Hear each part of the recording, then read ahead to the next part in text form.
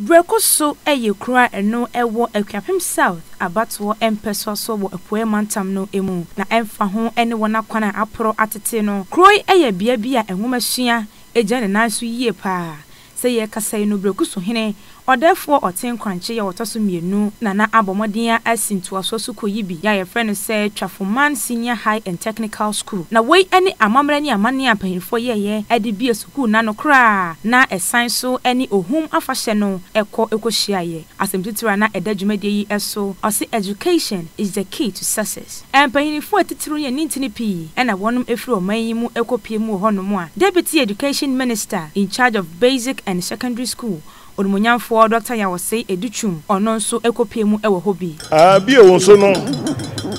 mesra banza obabo modena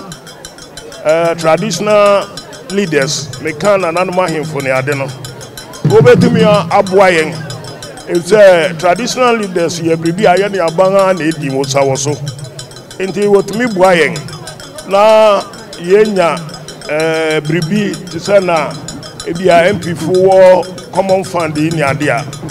ebetuma boa yen ma ya ye mpontunduma bebre. Deputy Education Minister in charge of Basic and Secondary School Onumunyamfo Dr. Yawose Educhum obo na abaso yie pa na wo hyebo se ababo ne homodi bia na kakra obetumi no wonom edi asosuku no asene eno dankyen a wosan so ayi sikaboten 4,000 Ghana cedis esan so edi piso a wode to omanfo wonom ewo Brekoso ena fa Twafoman enimu se suku yi no woma wonani enko ho pa na no ada Roma ene adwuma wuye adwuma pa wani so ade hu no etene aban ebeta wachi na die asase ye edibo bia ya edi aboa ama woman etumpon na ama okuapeman etumpon na magana nso etumpon na ye nyina hu se enwumasua ode baaye no ehumfaso adoso ama oman. Deputy Minister for Local Governance and Rural Development ya ono aso ene mrashebedwani edema Akuapem South eye lawyer Obi Amoa enso ehyebo se obeso suku no asene ewo sika fam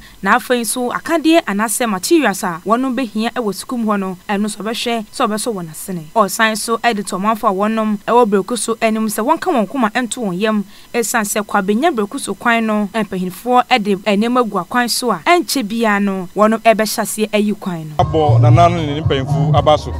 se won etimi ahwe ama adwumadi akos pepepe asese yewo secondary technical wa ha enso mo bia wose yede boa bia yede beboa ama na yi yo kwa no ye ka ho asem ase yetimi akoji sikara banko ade eda kan bia so no kwa na ebe hya ase aka ho procurement the rules fuluguso ebo mpa so mbe wi ntem na wo ama contract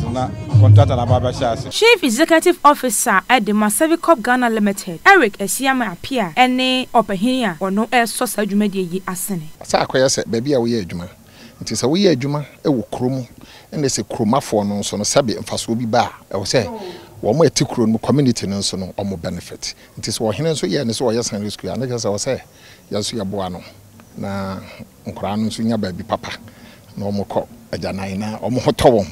Nti anu nti ne anu si ade ye ne nyina nkamfo ano amanfo ebeye ayeyede na mpahimfo so ebo afori a ne nyina no wode eso eyensi echi ba scholarship scheme a Brekoso hene odefo otin kranche otoso mienu ede baye no se de beye na ahiafo ne mobrofo a wonom ewo ho no won so betimi ato won so kuso ede aduru echi.